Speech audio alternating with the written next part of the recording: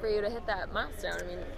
I mean, I don't really focus on that. I just focus on doing what I can for my team, and I just play my role. And tonight my role was to attack, and I was getting fouls called, and just try to do what the coaches wanted me to do.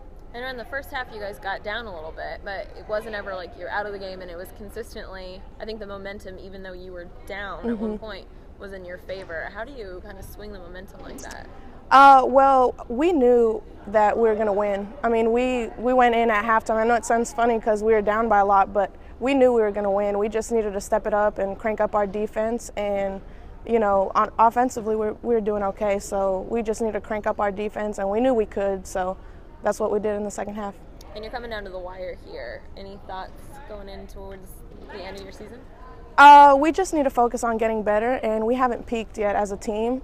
So what we're really just looking to do is peak at the right time, and the right time is going to be conference tournament time, which is 2 games away. So we're just going to focus on getting better these last 2 games and then peak at the conference tournament.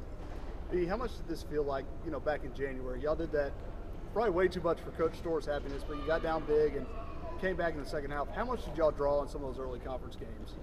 Well, we haven't really played a full 40 minutes of basketball yet, so, we know we can get better, and we know that, if we play a full 40 minutes, we're going to be really, really tough to beat. So we don't want to get down in the conference tournament, though, because we're looking to play all those 40 minutes.